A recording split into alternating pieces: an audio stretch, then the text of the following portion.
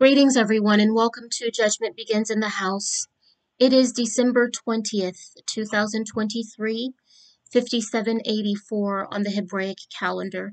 And I'm going to go ahead and get right into this word because it is a word that is a time-sensitive word and one for which you must seek the Lord and choose how you will decide in the coming days.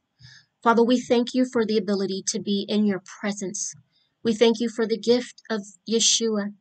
We thank you that through him we live and move and have our being. And we ask especially, Lord, that you teach us to order our days. You teach us to obey your word and to hear your voice and to go the way that you direct us. We ask, Heavenly Father, that you protect our families. And we confess that it's by our faith in Yeshua that we are able to stand on your word and decree that no weapon formed against us shall prosper. Lord, let every word cause every word that rises up against us, your children, those who are seeking you with our whole hearts, that rises up against us in condemnation, every word of witchcraft, every word of crop failure. Cause it, Father God, we decree those words actually to just be condemned now, condemned, and to not bear any fruit. We praise you and honor you, and I ask you, Lord, to let me not speak a word that's not pleasing to you, and cause every word that you have me speak accomplish what you're sending it to. We pray these things in the precious name and authority of Yeshua HaMashiach, also known as Jesus. Amen. This word is about Christmas, and I have a word from the Lord about Christmas. Christmas is one of those things that are taboo to speak about negatively in Christian communities, churches. It's one of those things where some of the nicest behaving people become not so nice when they're challenged about it. It's something that I had always celebrated and defended and spoke with my pocketbook when I thought a business or entity was attacking Christmas. I would withhold my money from them. So I need to preface this simply by saying that this has been at least a 13-year walk for me that has only in very recent years become more clear. And I believe that the Lord, no, it's funny to say I believe, the Lord knew that I was not prepared to share this word from him until this very day. He knew that I did not have a heart of complete surrender and love for him or for you, that I was more fight than I was love. And so he has lovingly walked me through living his direction and the revelation and understanding of what I'm about to share with you, so that I have compassion and love and patience for what may be a very ugly response. But I will say to everyone listening, you can't cancel me, and you can't cancel the walk that God has for us, any of us. You can't silence the voice of the living God. So let me just get to this word.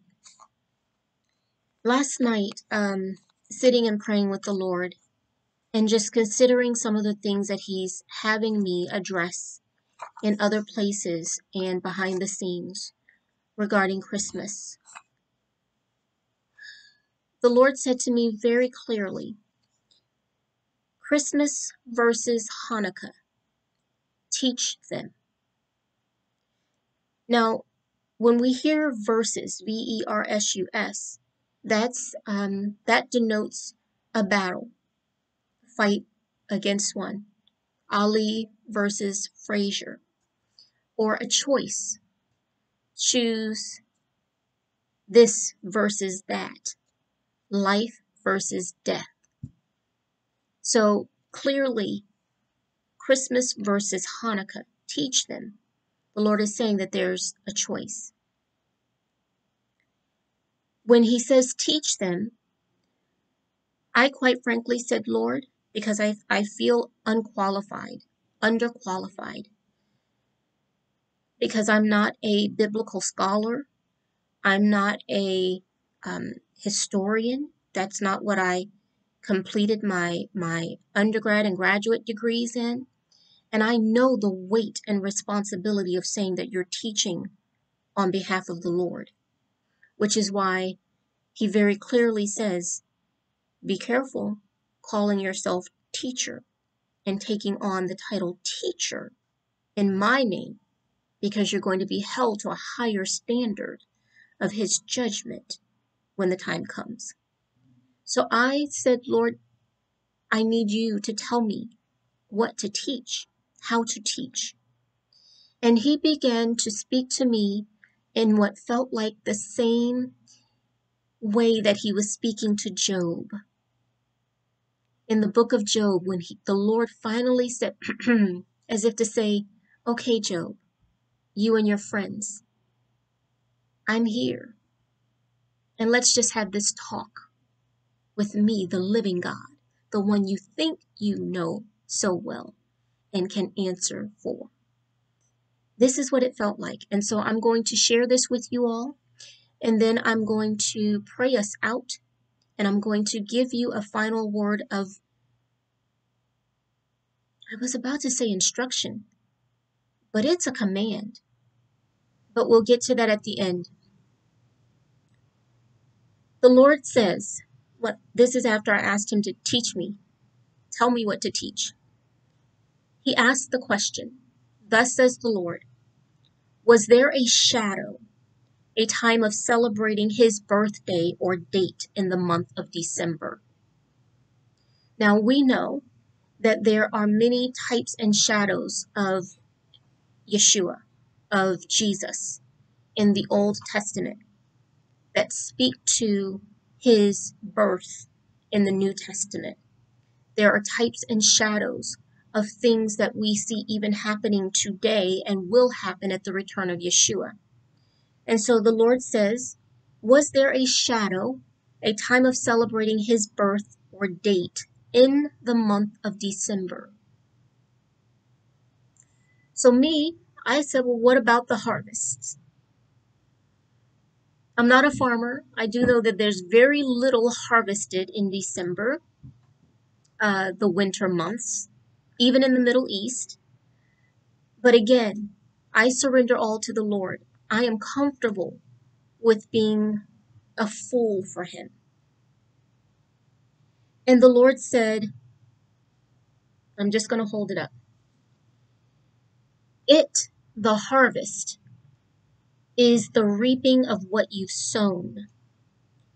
Was any such thing sown by man to reap my son, the perfect one? So think about that. Was any such thing sown by man to reap the perfect one, his son? Could we have worked? Could we have done something that warranted our perfect Messiah? Now I can hear some thinking, well, yeah, we sowed sin and that's why he came. No, that's not sowing and reaping. That has to do with sowing good seed into good ground and reaping a good harvest. There was nothing good that man did, nothing good that we sowed to reap Yeshua. And so the Lord asked that question specifically. Then he went on to say, what about Adam? The first Adam. Is the day of his birth given in my word? My answer, no, I don't believe that it is. Now, I know there are lots of ministries and people who have dedicated their lives to debating the age of the earth and the trying to extrapolate in some way what that might mean for when Adam was born and when Yeshua might return. But the reality is, scripturally, there's nothing in the scripture that tells us the birth date of Adam, the first Adam. Then the Lord said, what grain, what crop was sown and harvested in December? What grain, what crop was sown and harvested by my people in December? My people in this context, he's speaking about the people of Israel, the people who were birthed from Jacob, Yaakov. Name it and know. So I'm going to go back because I broke into that a bit, and I want you to hear how the Lord said it to me. What grain, what crop was sown and harvested by my people in December? Name it and know. K-N-O-W. This is when it really felt like that Job encounter with the Lord. Then the Lord went on to say, if Christmas is the celebration of the birth of my son, why do none of the trappings mirror his announcement, his birth, his introduction to Simeon, to Anna, my temple? Why do ones that hate me, abhor my way, capital W, celebrate this day? Ask yourselves what is hidden in the obvious. Signs of my king, son, or signs of the kingdom that is not my own? You fight for what you do not know, rather than for who you say you know. Who do you say I am? The God of Christmas or the God of my son? The one you know, not of the day of his coming. His first or his second. The one who is and was and has always been from the beginning. The one having no beginning and no end. Will you hear my voice, says the Lord. Hearken your ear to my words and obey. Here's the specific direction for us. And I know the weight of saying that I'm speaking, thus says the Lord. And I am saying, thus says the Lord, to followers of Yeshua HaMashiach, to followers of Jesus, to ones that say we are children of the Most High God. Cease this celebration of excess and of things I hate, says the Lord, for it is not of my house nor of my heart.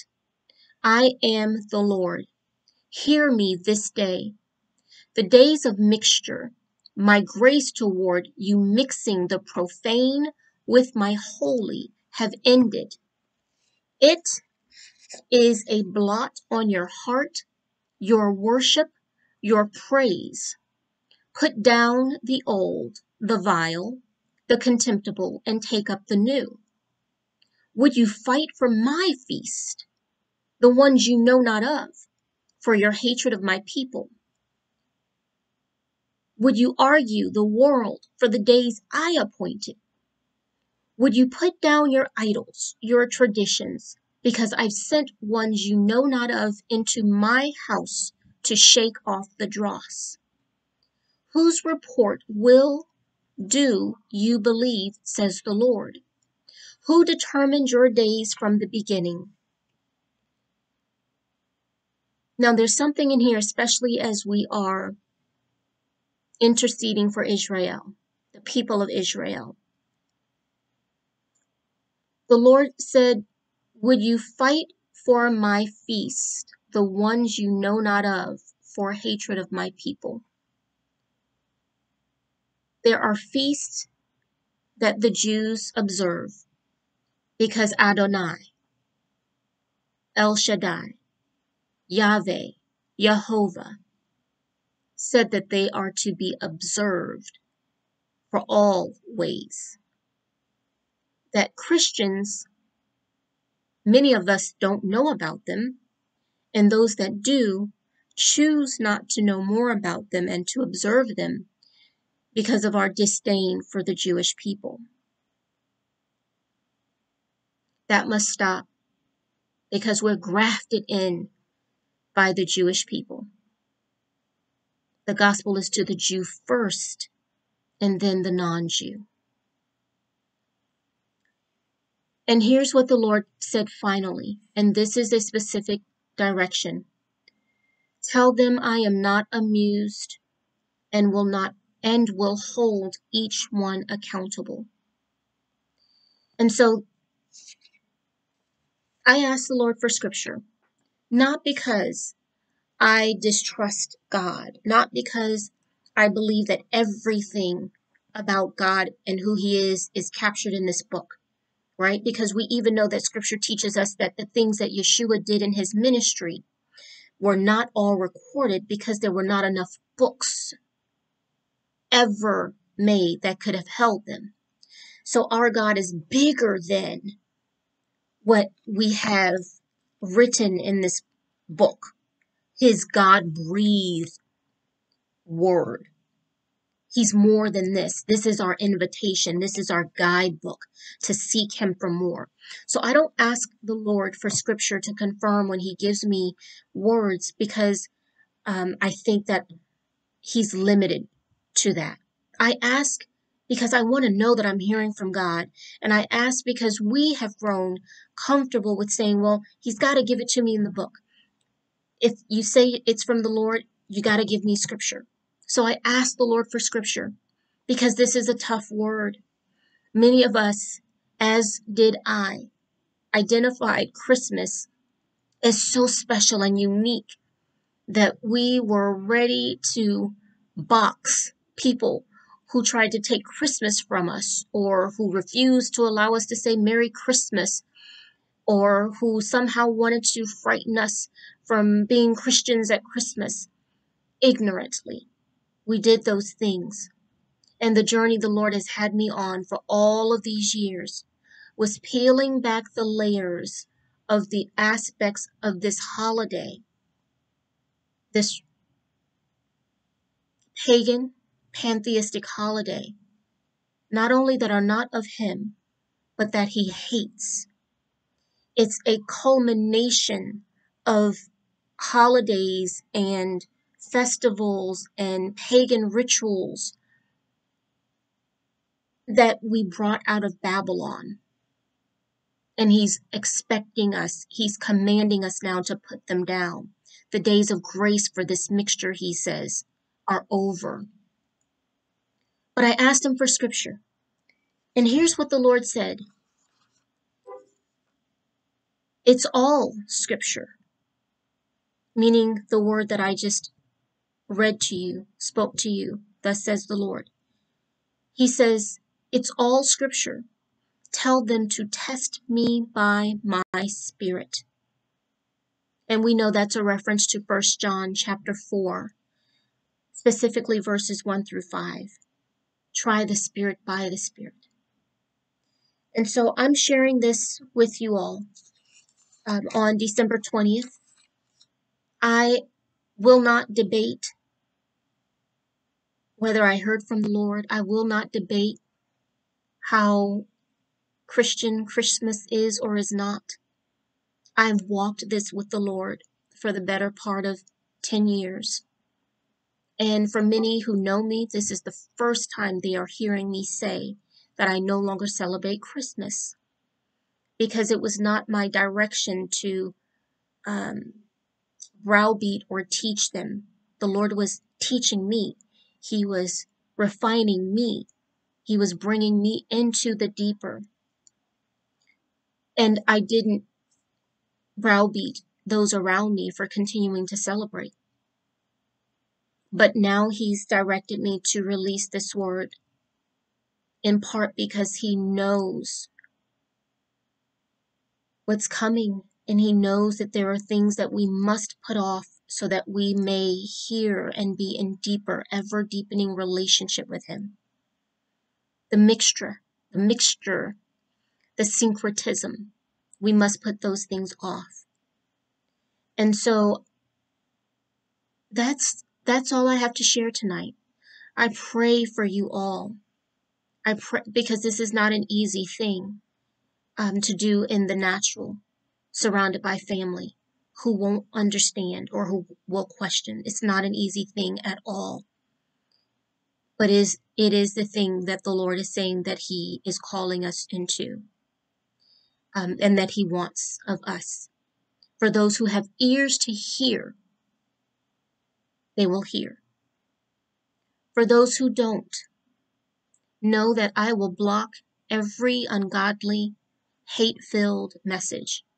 If you are truly a child of the Most High God, rather than trying to browbeat me and make me think that I need to change what thus says the Lord through me, which is a waste of your time, you should really just take a step back and ask the Lord to help you hear from him clearly and to give you the peace with stepping into new things, new wineskin, as he purifies us to become his pure bride. It was a challenge. It's not anymore, but in the beginning, it brought tears because there was a breaking away of soul ties and emotional things that were a part of my Christian identity. So I don't take this lightly, but neither is our God. When he says, my Lord, whose report do you believe? Tell them I am not amused and will hold each one accountable. Those are words that warrant our taking them and taking him seriously. So God bless you all. May the Lord shine his face upon you and give you peace. May the Lord lift up his countenance upon you and be gracious to you, because his grace and his mercy is sufficient in all things. Hallelujah.